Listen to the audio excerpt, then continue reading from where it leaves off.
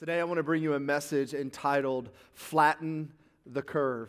Flatten the curve. Flatten the curve is one of those terms that has been introduced to us in the middle of this COVID-19 pandemic. We're learning a whole different set of vocabulary words. And last week we looked at the word essential business, and we just talked about that the essential business of every believer is what? It's perseverance. Today, I want to talk to you about flattening the curve. Now, by a lot of mitigation efforts, we actually, across the world, are actually flattening the curve of COVID-19. That's an incredible thing. It's taken a united front to do that. And we're going to come out of this. We're coming out of this as a state, as a nation, and in the world. But in the midst of this global pandemic, there's another virus that's attacking us all. And it's the virus that I want to talk about today. It's the virus that I want to bring light to today. And I'm talking about the virus of negative thoughts. As we're flattening the curve of the virus of COVID, or the coronavirus, what we're seeing is that people in isolation are experiencing great depression, incredible anxiety. We're seeing suicide rates increase, depression rates increase, substance abuse increase, domestic violence is increasing. And so as we're flattening one curve, another virus is actually running rampant. And I want to just speak to the virus of negative thoughts. And this virus isn't something that just hits us in hard time. This virus is the virus that lives with us always. And we have to learn to flatten the curve of negative thoughts. You know, as I was praying about speaking to you about this week, towards the end of the week, I got a text from a friend that illustrates exactly what we're going to talk about today and the importance of flattening the curve of negative thoughts. My friend gave me permission to share this story. But about 8:30 one night this week, I get a text, and the moment I read the text, my heart sank, my stomach turned over. My friend told me that she reached out to a friend. They hadn't heard from him in a while.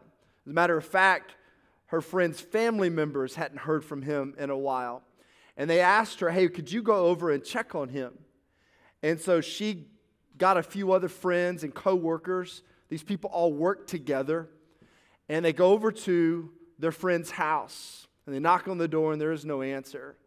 And they walk in to his home, and they find him dead. Friend, co-worker, lifeless.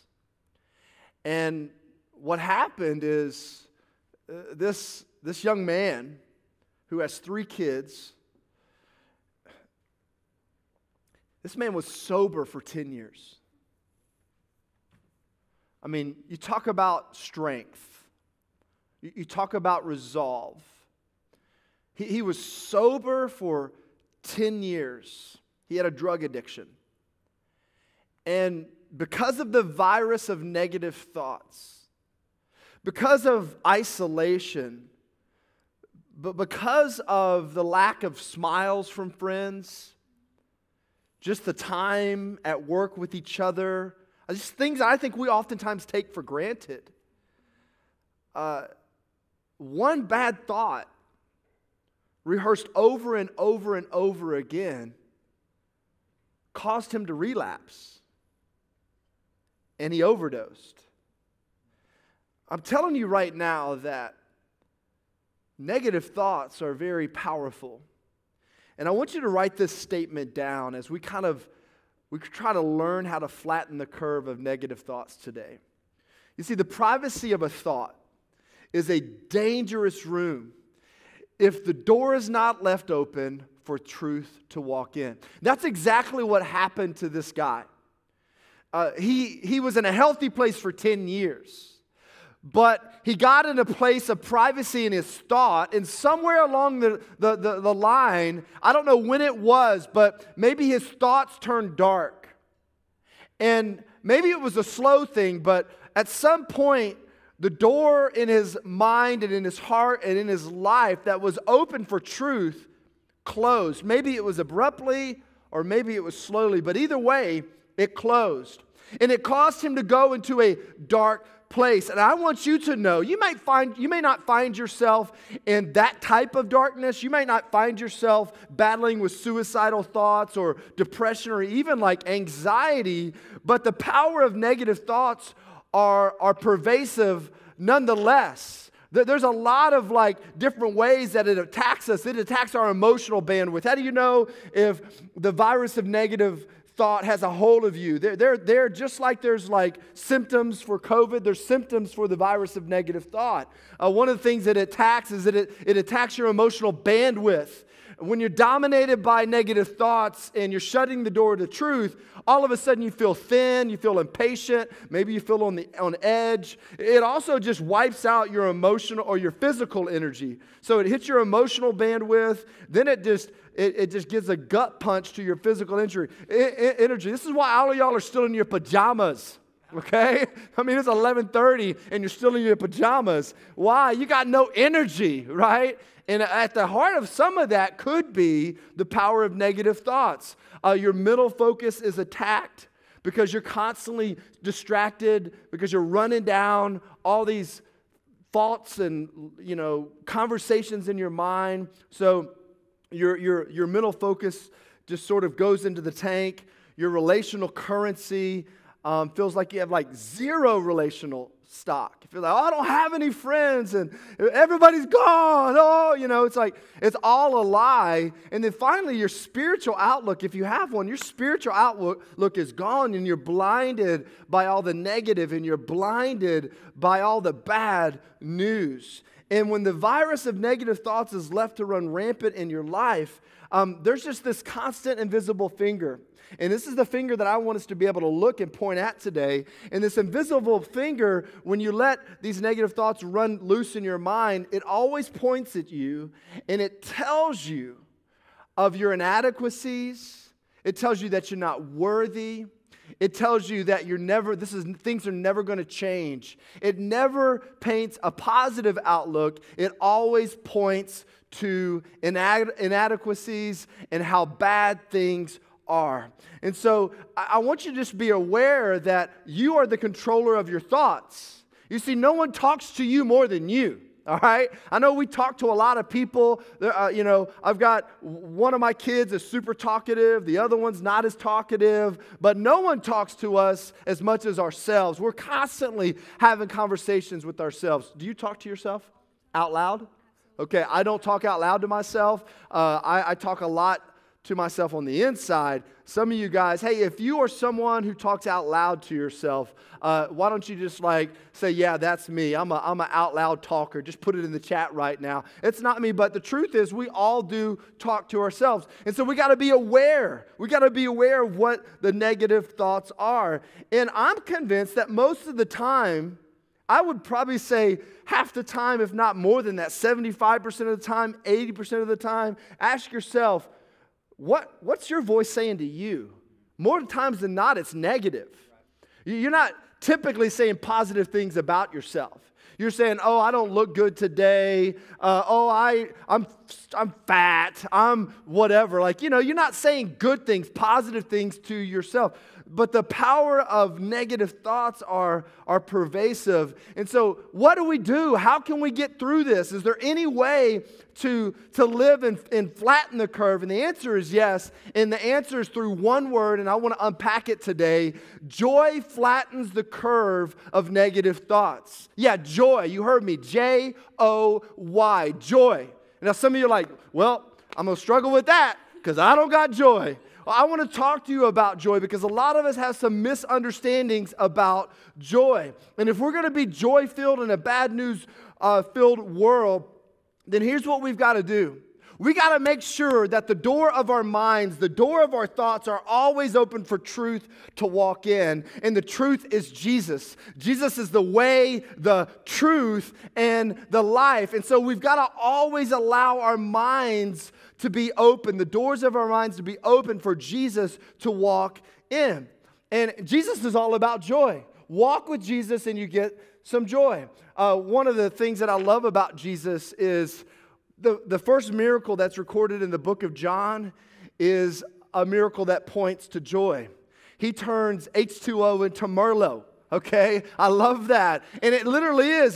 Jesus is tipping the hand to say, when I walk in the room, joy walks in the room. When I come into anybody's mind, heart, life, living room, joy walks in. It's why the Apostle Paul talks about if you walk with Jesus, the result that'll happen is love, joy. It's like the second one that he lists as a result of walking with Jesus. So here's the thing. I want to give you 2 thoughts to mitigate the virus of negative thinking. Okay?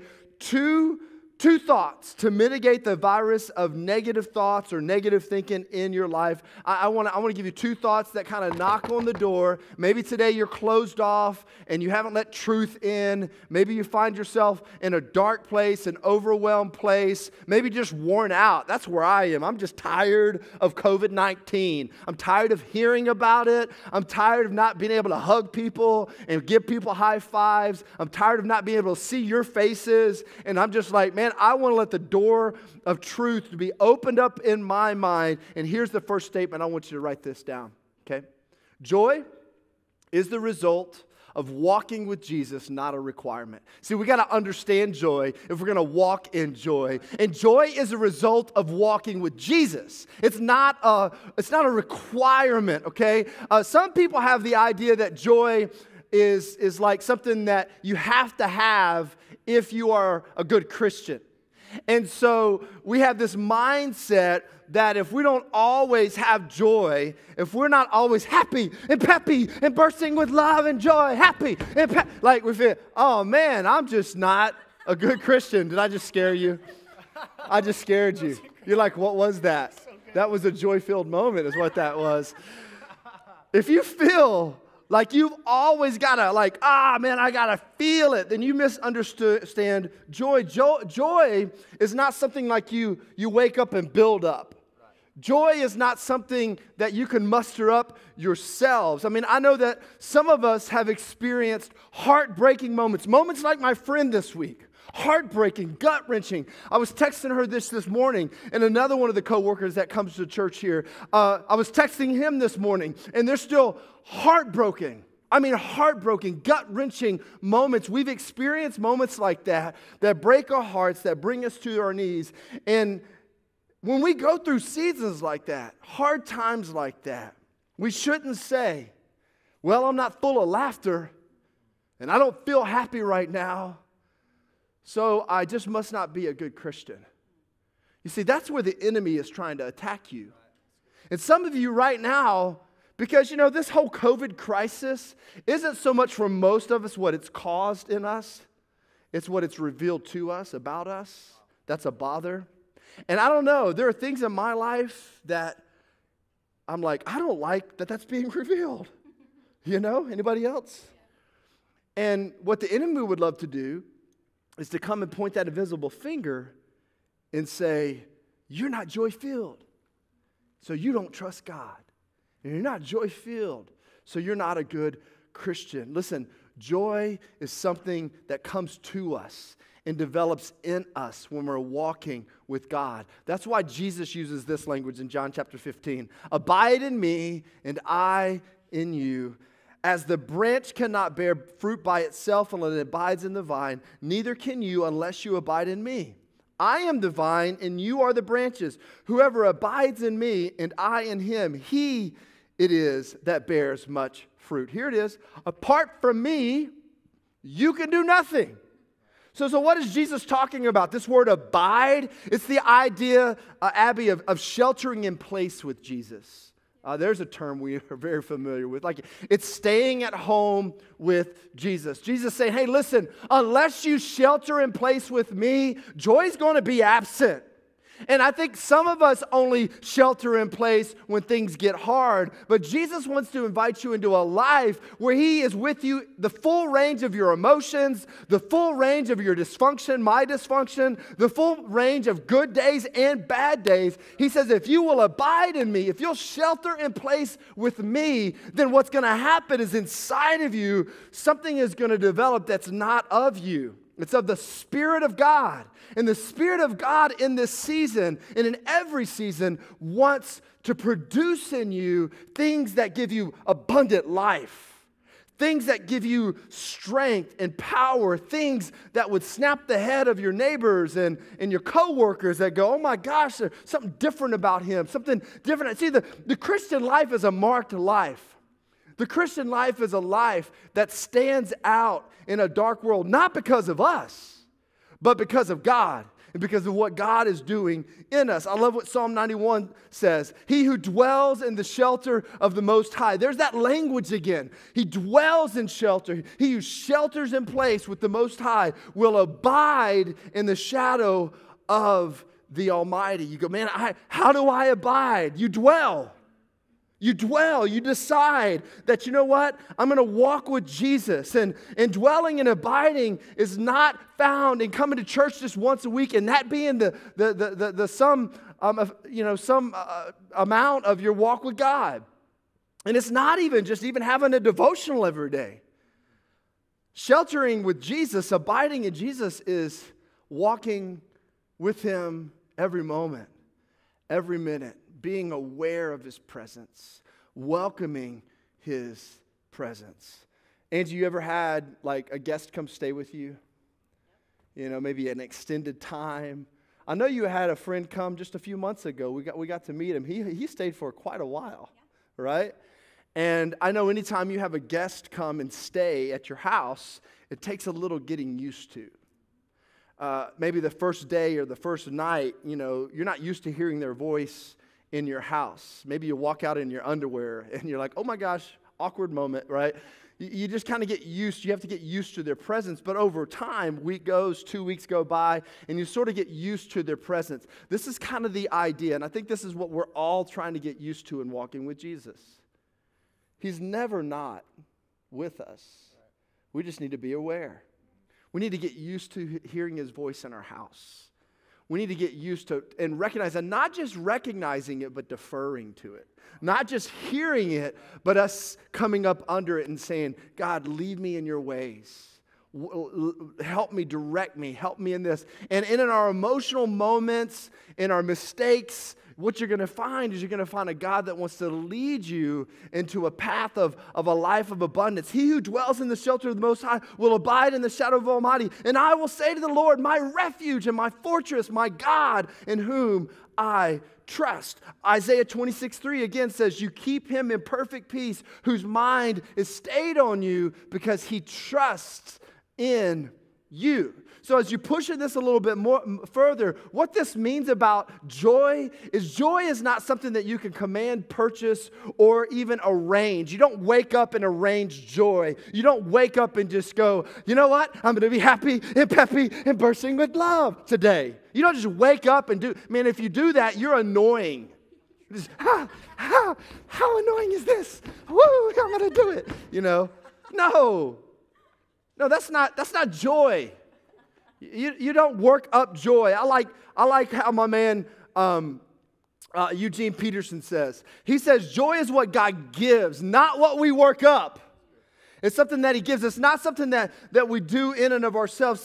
So joy is not just some feeling you try to bring up. Joy is the result of knowing that God is faithful. You know, one of the terms we use when we're talking about somebody who has a history, we say, Pace, he's got history. He's got a history. A lot of times we say it in a negative way. We got to watch out for him. Got to watch out for her. She's got a history. Well, can I tell you something else that has a history? Joy has a history. You go, where do I find joy? You find joy in the history of God's faithfulness. You find joy in the history of His steadfastness. You find joy in the history of how He's provided for you. You find joy in the history that to this moment, guess what? You have a pulse and you're breathing, and that means up to this moment, God has sustained you. And if you're still alive, you still have purpose. So there's a history there. And I want you to see this. Joy has a history, so it means it has a past. And so there's times in my life, in the present, that I really struggle, just like you. The attack of the virus of negative thoughts come bombarding my mind. And it's in these moments, here's what you have to learn to do, I'm learning to do, is I have to go historical on those negative thoughts. Not hysterical, historical. And I have to remind my mind, what do I got to do? I got to let the door of truth open. And I got to remind my mind, no. I got to take every thought captive is what the Bible says. And I got to place it under the obedience of Christ. And so what that means is, hey, negative out, truth in. Okay, I've got to come in and let that truth invade the negative part of my mind. I got to remind my mind, no, what you're talking about, what you're telling me in the present is not true about my past. It's not true. You're telling me that I have to fear my future. You're telling me that I got to freak out right now about how my bills are going to get paid. You're telling me I got to worry like crazy about all these things, but my past says God's got me. So my past is where I find my joy because my past shows God's faithfulness and His steadfastness. And not only does joy have a history in the past that sustains you in the present, joy also has a future. Because you can look back in the rearview mirror of your life. We talked about this last week. You can look back over the rearview mirror of your life, and you can see that God has never forsaken you. He's never left you. He's always by your side. Always there. And so you can anticipate that for your future. And I want to speak that into your life right now. You can anticipate God providing. You can anticipate God not leaving your side. Hey, listen. You are going to get through this. Yeah, you're going to make it. It's going to be okay. God has got this. He has not stepped off His throne. He still reigns and rules faithfully and sovereignly over all of His creation. Second statement, and we're going to bring this to a close. Second truth that'll help mitigate the virus of negative thoughts is this. Joy is not normal until it becomes your normal. Joy is not normal until it becomes your normal. Listen, nothing normal about joy. Okay, just not. Why? Because it's supernatural. It's not natural. You know what natural is? Y'all gonna make me lose my mind up in here, right? That's what's natural. We all have had moments like that. You're like, if I have to see you up close this much for one more minute in my home, y'all are driving me crazy, right? Like my daughter, I said this last week, my daughter, we overheard her talking to one of her friends on FaceTime, and she was like, I can't wait till this is over so I don't have to be around my family so much. I'm like, wow, take a shot. And you know, my daughter's the sweetest person on this planet, you know? I mean, that's just the truth. But listen, we kind of all feel that way. That's a natural response. You know, that's an honest response. But a spiritual response, you know, is what? Is, man, God's got this. A spiritual response comes from a place where you may feel like you're in a prison, but all of a sudden you find yourself praising. And a spiritual response is what happened to Paul. Paul was in a prison when he wrote the lion's share of the letters to the epistles. I mean, the letter to Philippians, to Philippi, the book of Philippians, let me say it outright. He wrote this probably chained to a Roman soldier. Okay, and out of it, what does he say? Look at it in Philippians 4. We won't read the whole thing, but chapter 4, verse 4. Rejoice in the Lord always. Again, I say what? Rejoice. That sounds like joy to me. Probably didn't feel like it, but he says, you know what? I'm going to rejoice. Let your reasonableness be known to everyone. The Lord is at hand. Do not be anxious about anything, but in everything by prayer and supplication with thanksgiving, let your request be made known to God. This just sounds like a rhythm of prayer to me. And the peace of God, which surpasses all understanding, will guard your heart and your minds in Christ Jesus. Finally, brothers, whatever is true, here it is. Let the truth come in. Don't let the negativity stay in without the door of truth opening up whatever's true, whatever is honorable, whatever is just, whatever is pure, whatever is lovely, whatever is commendable. If there's any excellence, what? If there's anything to give praise, think about what? These things. And then I love how he wraps it up in verse 9. He says, what you have learned and received and heard and seen in me. In other words, Paul's like, hey, I'm like you. I'm trying to flesh this out. But I'm telling you right now, even in my suffering, I found joy. Good times, bad times, I've learned to walk in joy. And he says, here it is, practice these things. Again, joy is a determination to walk to the Father and to abide in Him. You have to make a decision, though. Joy doesn't just show up at your door. Joy is found in abiding. And so, as we close, I want to help you with a mental image of coming to your Father, of allowing yourself to be embraced by His strength and His love. When I was a little boy, one of the sleeping, go to bed routines that I had, and all kids have go to bed routines. Like my 7-year-old, every night I go up and I sing to her 2 songs. And while I'm singing 2 songs to her, I, draw on her face and try to put her to sleep. When I was little, one of the routines that I have with my father is I would walk over to him when it was time for bed, where he was sitting in his chair. And he would grab a hold of my arms, and he would lift me up. And he'd just begin to bench press me, He would just lift me high. I could smell him right now, like that Old Spice or Polo, whatever he used to wear, And he would bring me down, and my face would rub up against his face, and then he would lift me back up. And man, I just know it was just great moments of joy, and I would laugh, and I felt secure in those moments. I felt confidence in those moments. I was joy-filled in those moments. And most of you know I lost my father a few years ago, and I still find myself at times in sorrow about that. And when I find myself in sorrow, what do I got to do? I got to make a decision to come to my Father, my Heavenly Father, and get the right perspective. And let joy come in. Let joy walk in the room. And here's what I know to be true. I'll spend more time with my Father in heaven than I ever spent on here on earth. And so all of a sudden, what I feel is my Heavenly Father grabs a hold of my arms. And He lifts me high.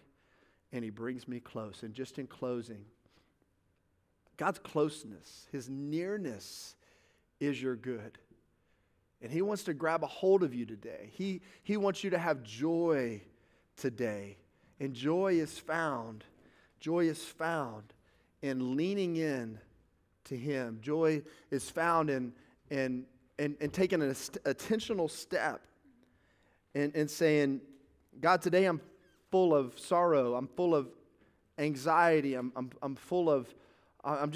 at unrest. And if you'll come to Him in the full range of that emotion, what you're going to find is that He's forever faithful, and He wants to draw you close. Psalm 119:11 says, your testimony are my heritage forever, for they are the what? The joy of my heart. Testimony, law, love, word.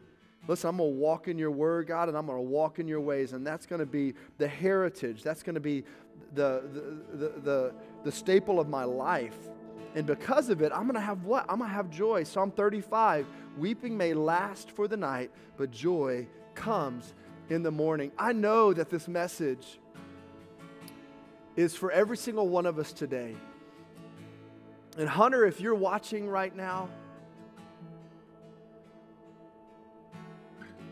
God is close. And I know that you're all kinds of confused. And you got a lot of questions. But Hunter, you can walk to your Father, your Heavenly Father. And He wants to bring light and truth. And yes, even in this dark week that you're having, He can bring you joy. It's a joy that won't just sustain you, but it'll give you a supernatural strength and perspective. I know that all of us need that perspective, and I want to give every single one of us a moment where we lean into God and we open up our minds and let truth to come in. Why don't you bow your heads and close your eyes today? I know there's even people up here on the platform with me, our worship team. There are people here in this room with me right now that need a shift of perspective and a jolt of joy. They need to get their eyes on Jesus. They need to come to the Father and let Him bench press them. They need to feel the strength of His arms and the goodness of His closeness. So Heavenly Father, I pray right now that You would give us fresh perspective. Heavenly Father, I pray right now that You will help us to remember that You are mighty to save, that You are faithful for all generations. God, that You will never leave us nor forsake us. I pray right now that we can lean in to how You have been faithful to us in the past, and that gives us joy for the present, and we can anticipate it for the future. God, help us to remember the history of Your love for not just us, but all mankind. Your love for all of humanity and for people who call You their God. God, You're so faithful. And Father, I pray You would do only what You can do right now. Father, fill them with joy right now in the name of Jesus. Fill them with joy. Fill them with joy. Change their perspective. Give them strength. Give them perseverance. God, lift their heads today. Father, help them to allow hope to walk in. Help them to allow light to walk in. Help them right now in this moment to let the truth walk in, because those who are walking in truth are free. And we're free indeed. And I claim that over every situation today. In Jesus' name. Hey, listen, as we wrap up our time together today, I know that some of you in this season, you feel very empty. You've been invited to join us on Church Online. You're not typically someone who goes to church, or maybe you used to go to church and you walked away because of something bad that happened. You didn't have an answer for it. It rocked your faith. Whatever it may be, you feel far from God. And here's the great news. You're surrounded by people virtually who have a passion for people who are far from God. And today, we want to give you the opportunity to give your heart to God. We want to give you an opportunity to be rescued, to be found in Him, to be forgiven, to have this joy that we're talking about. And listen, this is not some out there theology of, oh man, I just got to tap into the inner good of the universe. No, Jesus is the way, the truth, and the life. And it only comes through Him. Life only comes through Him. And so if you want life, if you want to stop feeling empty, if you want to tap into things like joy, it's one of the many things: love, joy, peace, patience, kindness, goodness. All of these come in walking and sheltering in place with Jesus. If you want that today, I want to pray with you. All across our homes and in our bedrooms, wherever you find yourself today, why don't you bow your heads and close your eyes? We're going to pray this prayer together. Let's all pray this out loud. Say, Heavenly Father, I know my sin separates me from You, and I want to shelter in place with You. I don't know what to do with my sin. God, I'm self-destructing. And so I cry out to You. I give You my heart. And to the best of my ability, I believe that Jesus died on a cross and rose again so that I could be forgiven and be set free. So God, I come to You right now and I let truth walk in. Invade my life. God, give me joy. Give me peace. Take control of my life and change me from the inside out. In Jesus' name. Amen. Hey, right now, I want you to raise your hand. Let us know that you gave your life to Jesus. You prayed that prayer. Maybe type it in the chat. I'm giving my life to Jesus. Whatever platform you are in, we want to help you with next steps. It's so critical, okay? This is just the beginning, and it's just critical that we know that you've prayed this prayer. And at some point, you got to come out with it, okay? Because what the devil would want you to do is to keep it quiet and keep you isolated. No, this is about you opening the doors of your mind and your heart forever to truth. And we need each other for that, okay? We need each other, not just in this season, but for the seasons to come. And we want to walk with you in faith, okay?